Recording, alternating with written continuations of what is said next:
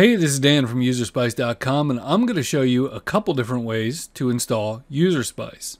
Before I do that, I'm going to tell you that no matter which way you install it, you're probably going to want to make an account over at bugs.userspice.com. Now, this is totally optional, but it will allow you to generate an API key which you can copy and then paste into your UserSpice install. All you have to do is take that key and go to Settings and General and paste it right here, and you will be good to go that your key has been updated. Now, once you've done that, that will allow you to go to Spice Shaker and find all kinds of plugins and things like that.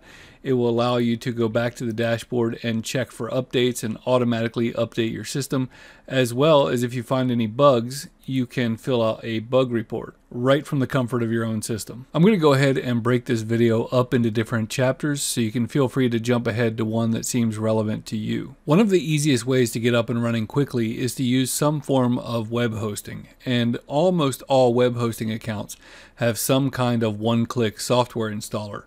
And pretty much all one-click software installers have UserSpice. The most popular ones by far are cPanel, which comes with Softaculous. Now, this may look different depending on what version of cPanel you're on. So some of them you can just come in here and type for the word user and you'll find us right away. Or sometimes you have to search by category, and in that case you would go to frameworks. But once you go in there, you can come in and actually just start typing in the word user, and we're going to come right up. So once you bring this up, you can come over here and just hit the install now button, and I'm going to go ahead and just install it in the root directory.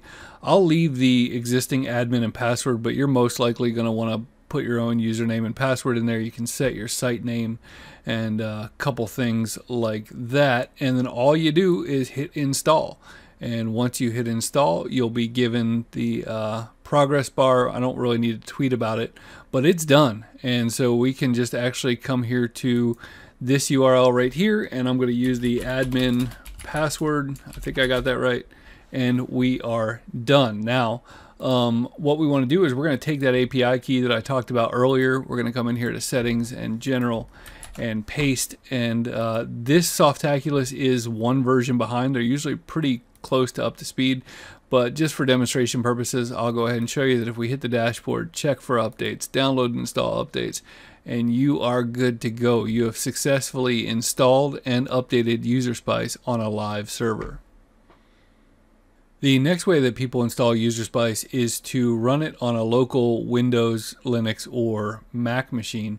And the way you're going to do that, if you don't already have it, you're going to get a program called XAMPP, which you can find at apachefriends.org. And I'm not going to go over installing it. It's pretty straightforward to install, but you're going to want one of the PHP 8.0 or 8.1 versions of it. And you download it, install it, and make sure it's running.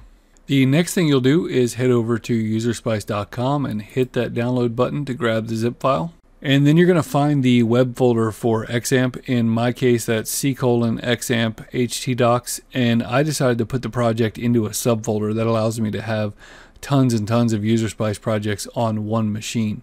So you'll notice that I chose a folder called 545 because we're playing around with UserSpice 5.4.5. And so I'm going to go in my browser to localhost 545, and you'll see that that immediately brings up the UserSpice installer, and it tells me that I can create a database, but on XAMPP you actually don't have to. So I'm just going to hit the word continue, and I'm going to select my time zone, which is New York, and I'm going to put in a host of localhost, and then we're going to keep the database port at 3306. On XAMPP, the default username is root, and there is no password. So unless you've changed that, go ahead and put that in. But if you have changed it, make sure you put in your current database username and password. And finally, you're going to want to choose a database name. Now again, this is going to be auto-created on XAMPP, so I'm just going to do 545 so it matches the folder that I installed in, and we're going to try these settings, and we're going to tell it to go ahead and create it for us. So you can see that it's ready to finalize the install. We're going to hit finalize install and clean up install files.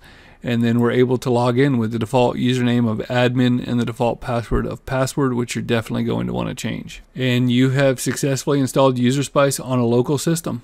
I put Raspberry Pi separate because a lot of people look at it like a different type of device, but if you have a Raspberry Pi with a desktop operating system on it, then you want to go ahead and use my instructions from the last chapter on using XAMPP. And if you want to install it as a standalone server, then I highly recommend you check out my other video called Diet Pi Install Guide, Creating a Raspberry Pi Server in Minutes. And it will walk you through installing Apache and Node-RED and all that kind of stuff so that you can do all sorts of web servery things on a Raspberry Pi. So there you have it. There's a couple different ways to install UserSpice. If you need any more help, we've got the best Discord in the business with about 1,800 people or so over there willing to help with your coding problems, with your installation problems, all that kind of stuff, help you think through your project. And yeah, I appreciate you guys watching. Have a great day.